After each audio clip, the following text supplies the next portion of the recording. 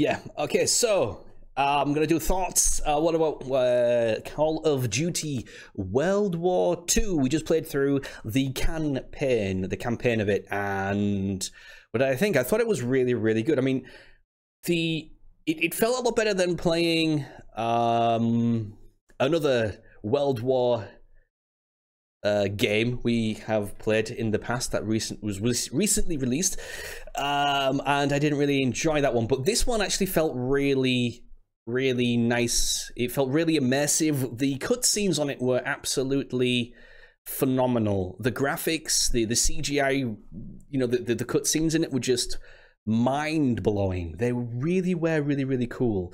And you know, it didn't, the graphics almost represented, you know, like the when you jumped into the playing of the game, almost were like the CGI renderings, right? Almost. It was really, really cool.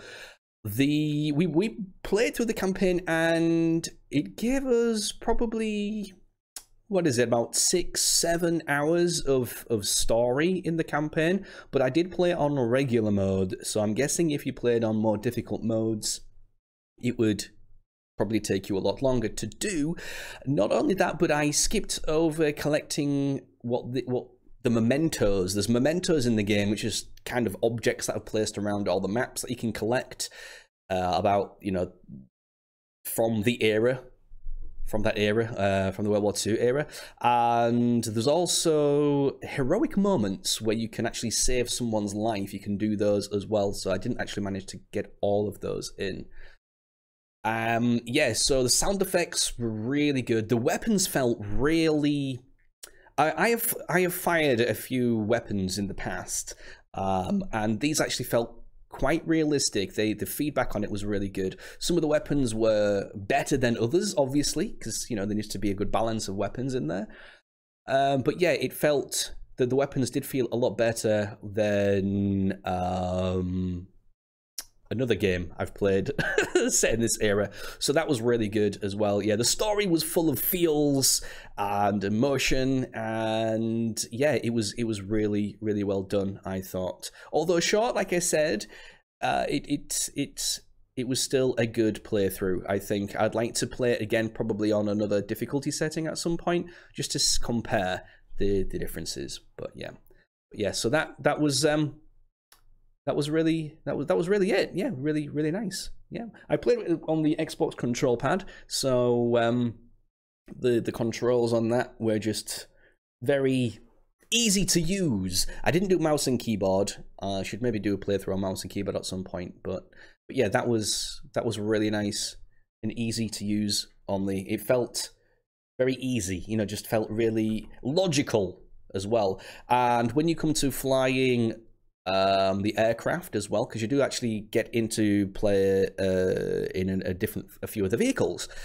The tanks feel really good, but you don't seem to get to play in the tanks a lot, which is really good for me because I'm really crap at driving the tanks. And yeah, I don't do very well driving the tanks, but in the aircraft, when you were presented with the moment of flying it, after like you control it for, I don't know, like 10 seconds or something, it actually prompts you, do you want to invert your controls? So you don't even have to jump into the options, you know, to change them over. So that was a nice prompt as well, so you don't have to mess about with that, you know, mid-game when you get into the heat of it and all of a sudden it's like, oh my god, I got to jump into the controls. It was right there, so that was really good.